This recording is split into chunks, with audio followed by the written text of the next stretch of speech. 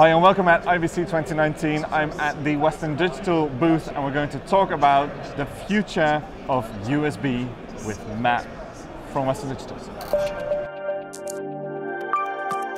This year's IBC coverage is brought to you by NewTek, Blackmagic Design, Signiant and G Technology.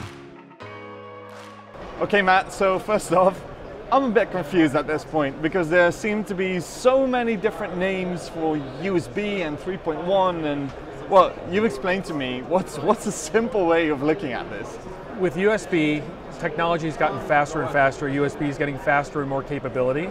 But with that came a lot of different names and technical confusion of USB 3.0, 3.1, 3.2, Gen 2x2, and now we have USB 4 coming. So it is confusing. But there's some simple ways of talking about it and explaining it and understanding it, and that's what I will do. So USB 3.0 was exciting because it brought us 5 gigabits per second.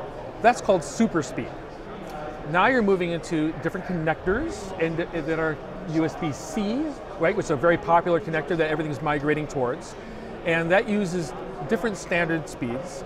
Super speed, which is 5 gigabits per second, super speed USB 10 gigabits per second, and super speed USB 20 gigabits per second, and one more, super speed USB 40 gigabits per second.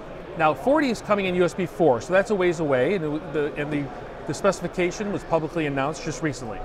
But let's talk about where we are today. So 5 gigabits per second is really good for products that are like hard drives, right? That give you 140 megabytes per second, good speeds. It's a USB-C connector here in our Armor ATD product from G-Tech, right? Yep. So really, really good solid product. It stays within that 5 gigabits per second threshold. Then we have the SanDisk Extreme Pro. This is newly announced as well. And what this does, this is a USB-C connector, same as before, but this speeds go up to super speed USB 10 gigabits per second.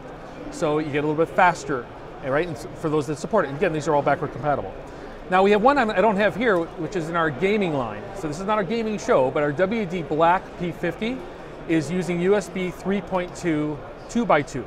So the simple way of saying it is, it's super speed USB 20 gigabits per second. That's the maximum speed it goes up to. And then we have our G-Tech Professional line here. This is our external SSD, right? This is our G-Drive Mobile Pro SSD. Now this uses Thunderbolt, USB-C connector, but with Thunderbolt machines, typically like an Apple Mac or a Windows machine that has it, it goes up to this, eventually in USB 4, super speed, if I get this right, super speed USB 40 gigabits per second. And that's in the USB 4 standard. So you can use it in what's called Thunderbolt 3 today, but the USB 4 standard is actually subsuming or bringing in Thunderbolt. So any product you buy today that's Thunderbolt 3 will be compatible with USB 4. So you get future compatibility. And that means all these products, they all work from 5 gigabit per second to 10 to 20 to 40 will all work under the USB 4 standard. So you're future-proofed when you buy them. So it sounds confusing and maybe there's still a lot to learn, but it really comes down to this 5, 10, 20, and 40 gigabits per second. With all the same connector, right?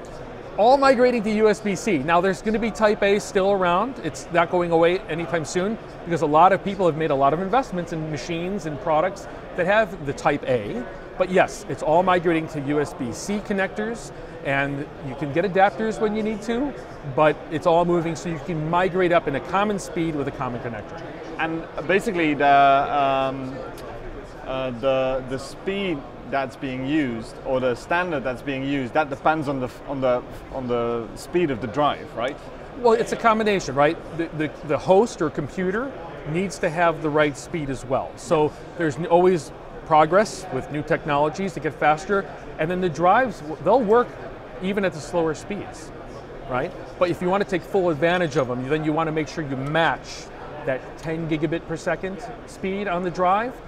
For example, right here, you want to match that with a computer that can do that capability. Yeah. But it still will work at slower speeds. So it still works. Yeah. Thanks. Thank you.